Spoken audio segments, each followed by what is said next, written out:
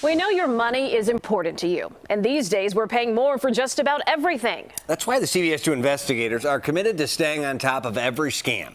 And you won't believe the diabolical deception CBS 2 investigator Dorothy Tucker uncovered using a Chicago rapper's name. It was an uneventful day for Lulu Cole. Left my car, getting ready to go inside to deposit a check for a business transaction. Until she stopped to chat with a stranger. He asked me about my car. He said his name was Jeffrey Washington, who claimed to be working for CEDA. CEDA, the Community and Economic Development Association, a nonprofit that helps Cook County residents with emergency assistance. As I started to walk away, he asked me if I had any bills. Washington explained he could help pay her mortgage, car insurance, and phone. I initially told him, no, thank you. You're always leery of anybody approaching you. But before she could leave, he was like, no, really, like, we have to use this money before the end of the day. He said he had $600,000 he needed to give away. If we don't spend this money, we lose out on the opportunity to help more people in the coming year. The chance to help the community struck a chord with Lulu. Is an opportunity for a mother to be able to feed their kids for another month. So I said, okay.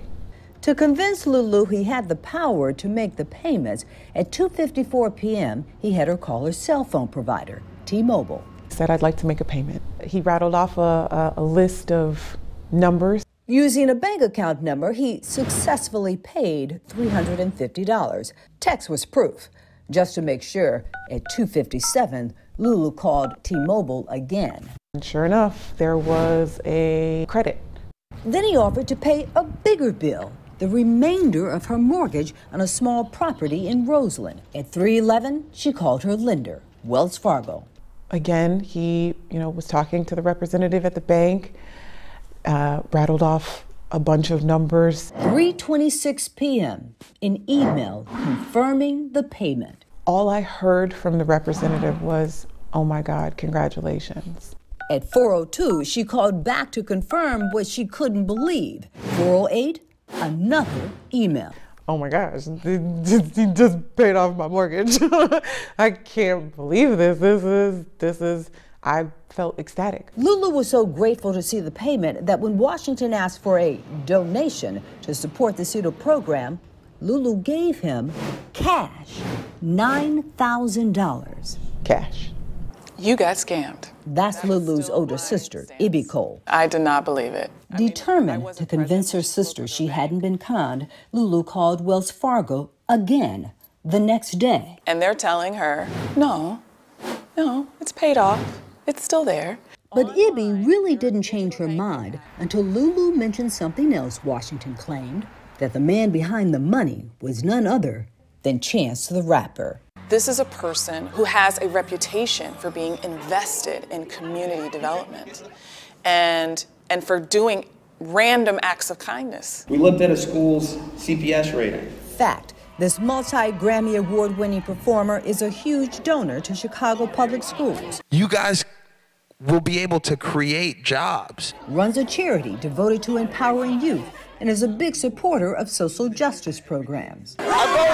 Phone calls, paper-proof, Chance the Rapper, Ibby was convinced. And I'm like, oh my God, Chance the Rapper just paid your mortgage. We should go to his concert. Now it was Ibby's turn to get her loans paid off. Fortunately, according to Washington, he had an extension on their funding. But you had to hurry. 2 days had passed since he met with Lulu. Because you're thinking this door is closing, that also kind of clouds and shrouds your ability to reason. And I've only got until, I think it was maybe noon. So they met outside Ibby's bank, Chase. He said, hello. He said, call your bank. We don't have a lot of time. She called New Res, where she had a $150,000 mortgage on this 2-flat in Inglewood. And he pays off $100,000 to a New Res mortgage. The confirmation, almost instant. Payment posted. Oh my God. He said, what else can we pay off? Here's her list. Bank of America credit card, Chase credit card, PHH mortgage. So we got confirmations from every single banking institution. On paper, nearly $250,000. I felt like I was in a movie. And just like Lulu, Ibby was asked for a donation to keep the program going so others could benefit. Her contribution, more than her sister's, $27,000. It just so happened that I had that amount because I was in the process of renovating a project. But 4 days later, Lulu got bad news.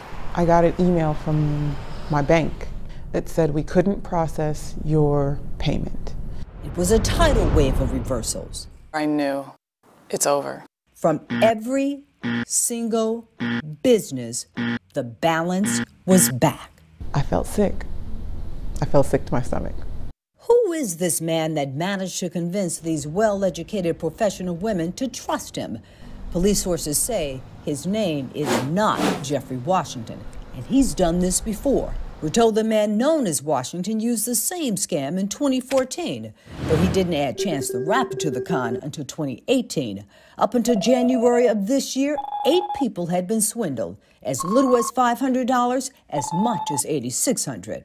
Then came the sisters, but they were not the last victims. The CBS 2 investigators recently learned there was another victim in March, taken for $3 grand.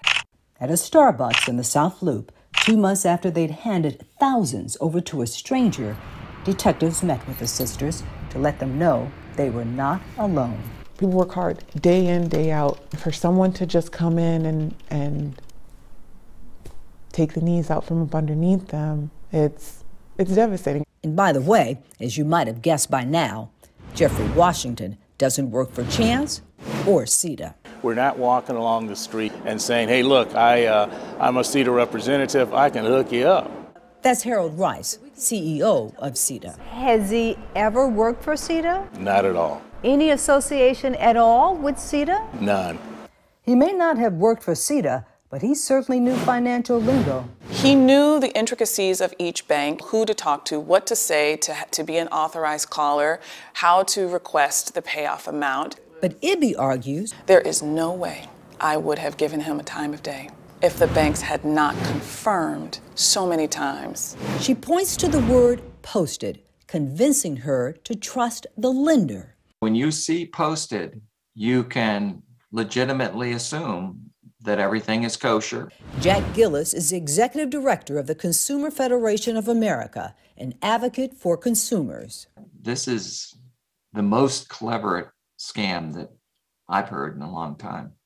What makes it so different? He got the banks to participate in the scam, unbeknownst to them. By sending the emails, the banks added legitimacy to the con. That's powerful. That's why it's so diabolical. Another powerful play, Washington knew it would take 2 or 3 days before the banks reversed the payments, giving him plenty of time to collect money from his victims. It's a huge setback.